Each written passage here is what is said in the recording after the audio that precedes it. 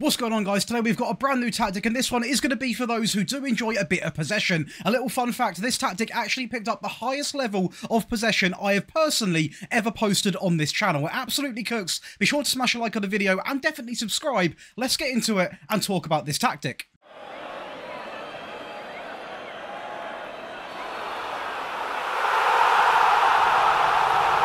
So obviously created by none other than Knap, this tactic was designed to try and get the most possession you physically can inside a Football Manager. And today I've tested with all sorts of teams, from Celtic right at the top all the way down to some really low division teams, to see exactly how well this can do across the world. Let's get into the testing, starting from worst to best today. Let's kick things off. So by far the hardest challenge is going to be Las Palmas, a team predicted to finish all the way down in 20th place where Celta Vigo come out. We did not win the league, obviously that was not to be expected, but we did get Champions League football and finish in a third place, which is really, really strong. Of course, you can see here, we did lose the odd game, we actually lost 8 games overall, but considering a team predicted 20th finished in third place, I'm going to take that any day of the week. Sandro picks up 22 goals, we've got a player inside at second, the highest average rating, also a second joint most assists as well. Clean sheets, third place, I'm going to take it any day of the week. Now, I will say, with a team like this, the fact we're actually in 5th place is remarkable when it comes to possession. I was not expecting to be anywhere near this sort of top 5 of a team like this. You've got to understand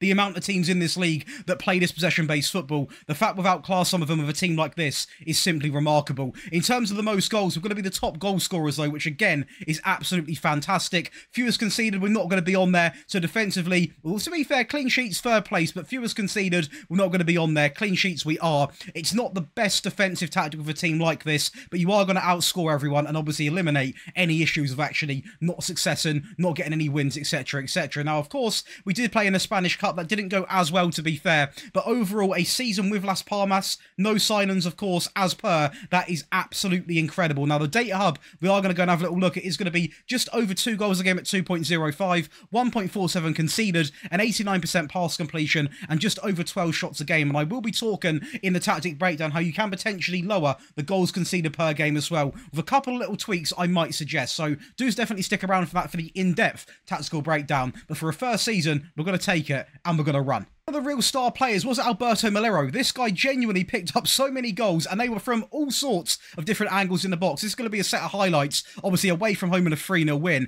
and he simply was there. Every single time we would want him to do his job, he was in the right position, and the play that we actually provide to him, the service is unmatched. Up next is going to be Coventry, a team predicted, I believe, around the 12th place, so again, not a very strong team over in the Sky Bet Championship. We have come out and won the Sky Bet Championship, only losing 3 games, picking up 107 points, top goal scorer, first and third in the average rating, and 2 players inside the top 3 when it comes to assists. And on this occasion, Ben Wilson picking up 16 clean sheets, ranking him rank 1 out of everybody in the Sky Bet Championship. Now, if we look right now, we are going to be in possession-wise 3rd place with a team that are predicted 12. So again, that is a ridiculous amount of the ball with a team that are not that high up in terms of the rankings, to put it bluntly. The fewest shots against coming in at 337, the most shots at over 660. We're going to have the most goals at 135, and the most points per game at 2.33. So it is a really convincing set of stats here. Even the possession, we're not rank 1 or rank 2 even, but we are outclassing some pretty big names in this division with a team like Coventry, to put it bluntly. And the real speciality,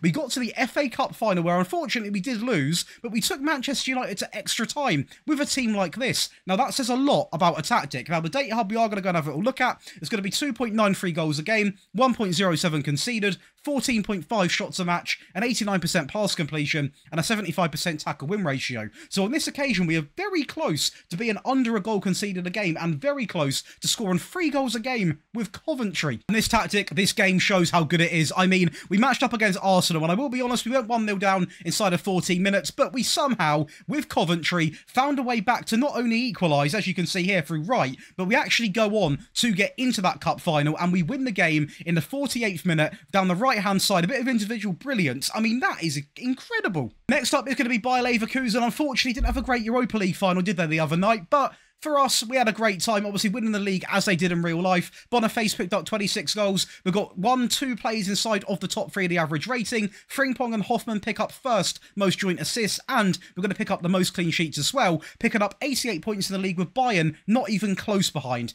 only picking up 70. Now, going over to the stats, we are going to feature a lot of them possession-wise, 61% of the ball, a really good stat line, not far off Bayern Munich at all. Most goals, the fewest shots against, the most points per game, fewest conceded, and the most clean sheets. So it just shows, even when you start to play as a top 4 team, that defensive backline really does perform well. It's obviously the weaker teams you play with, the more you are naturally going to concede. And as you can see, not even as a powerhouse team, only 0.62 conceded, over 2.6 goals a game, over 14.5 shots, a great pass completion, and a really tidy tackle win ratio. This is what happens when we start to increase the standard of team. We've not even seen the powerhouse yet. Of course, the rest of the cups, unfortunately, we failed to win the Europa League, as they have done as well. We did go and win the Pokal against Hoffenheim in the final in 3-0 fashion, so we're going to take it. It's going to be the double. Our final looked a little bit like this. Of course, it is going to be 3-0. It was quite a comfortable final, but the play was absolutely fantastic. That was inside of 4 minutes there, by the way, so we got off to the cup final pretty strong, and then 20 minutes later we go and score, and we wrap it all up in 28 minutes played. Boniface back into Hoffman, through 1-on-1, slaps it past the keeper. Well, for the powerhouse of the video, that is going to be Celtic. Obviously, a very strong team over in Scotland, and this is absolutely remarkable. I mean, 37 wins, 0 draws, and 1 loss. That is going to be against St Johnstone as well. So, Rangers didn't catch us off guard. Nobody did, apart from St Johnstone, who literally finished in 8th place. It is such a good season. You can see all of our players pretty much dominating the stat lines in the player stats, but the real standout is going to be 70% possession over everyone in the league. 70% is absolutely unheard of. The fewest conceded, the most clean sheets, the most shots at over 700, the fewest shots at 212, the most goals at basically double of Rangers, and the most points per game at 2.92. This is what happens when you take this tactic and apply it to a top team. Now, it doesn't mean you have to play as a top team. You could have a save with top players, and you would replicate this. It is absolutely incredible. Of course, we go on to win the Scottish Cup as well against Livingston in a 6-0 final. Couldn't get the job done in the Viaplay Cup or the Champions League, but to be fair, we ain't going to beat PSG. They are a ridiculous team, but we'll take that any day of the week, and I'm pretty sure the data hub is going to look very nice as well. It does indeed. 3.84 goals per game, 0.45 conceded, over 18.4 shots a match, an 89% pass completion, and a 74% tackle win ratio. That doesn't need any more talking about. It's incredible. Of course, I will show that Scottish Cup final as it is going to be 6 goals, and it gives you a good indicator of where these goals come from, what the press is like, what the team is like, and how the sort of pass and play is done. And as you can see, the passing is usually made to look quite simple, but it is so effective. We can pass through anyone in 3 to 4 passes, as you've seen in that previous goal, and it was made to look so easy. A great give and go there, and something like that looks so basic, but actually doing that in football takes a certain tactic, and this is a certain tactic to get that done. As you can see, a great bit of play there from Ralston, driving it back into the middle of the box. Riley into Dazen to the left back there. Bernabei back inside into the middle. It's simple passing, made to look simple, but it's executed to the highest level.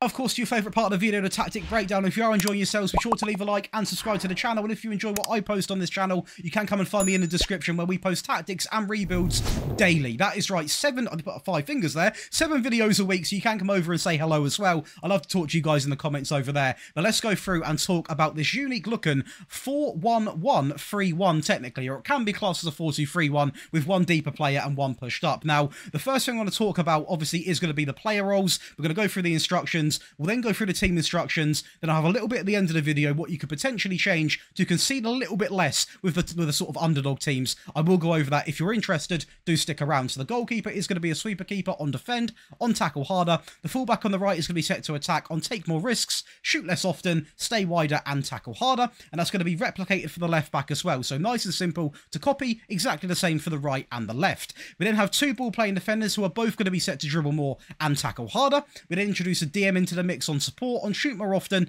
shoot less often, not more often, and tackle harder. And I will say with this role here, I would not change it because it needs to be in the team, the DM. Just to clarify in case there was any confusion, shoot less often and tackle harder is going to be the instructions. A central midfield player comes in with a lot of instructions, but as you know in this game, when you have a central midfield player on support, they literally have no instructions. So that is why he is added take more risks, cross more often, dribble more, shoot less often, get further forwards, roam from position, move into the channels, and of course, tackle harder. A lot of instructions, it's almost a whole page there, but because they don't get assigned any, that is why there's so many there. The inside forward on the left is set to hold up ball, shoot less often, roam, sit narrower, and tackle harder, and on the right it's going to be exactly the same, so nice and easy to copy for those of you that are willing to do so. In the midfield is going to be the attacker midfield player on attack, on take more risks, hold up the ball, roam, move into the channels, and of course tackle harder. And lastly, you can't really beat it, the advanced forward on attack, simply set to tackle harder. To the team instructions, where it is going to be based off a tiki-taka style on the positive mentality, we are going to go down to narrow, we're going to underlap left, underlap right, while focusing down the left and the right hand side. Playing out from the back is a big part of this tactic, much shorter, a slightly lower tempo, be more disciplined, dribble less, work ball into the box, and obviously the low crosses also coming into the equation. In transition, it's going to be set to counter press, counter, distribute quickly, and roll the ball out. This is really effective because it can go to obviously the centre-backs, the full-backs, and the playmakers in the midfield. And lastly, out of possession, we are going to go with the much higher defensive line, the high pressing line of engagement, much more often, prevent short goalkeeper distribution, get stuck in, step up more, trap inside, and invite crosses into the box. And that is going to complete for you the tactical breakdown. If you do wish to stay around 30 seconds of your time, we will talk about quickly how you can eliminate some of those goals as a smaller team. So the first thing to do would be to obviously lower this defensive line. Simply to higher would completely eliminate a lot of those sort of balls in behind that we were conceding with the smaller teams, and simply untick step up more. Don't have your line being too high up and committing, because you are going to get caught out a lot when it comes to lower league football. But other than that, it worked like an absolute gem, so I would give it a go. And if you have enjoyed today's video, be sure to leave a like and subscribe. Check out the other content me and Jake do provide, and I'll see you in the next one.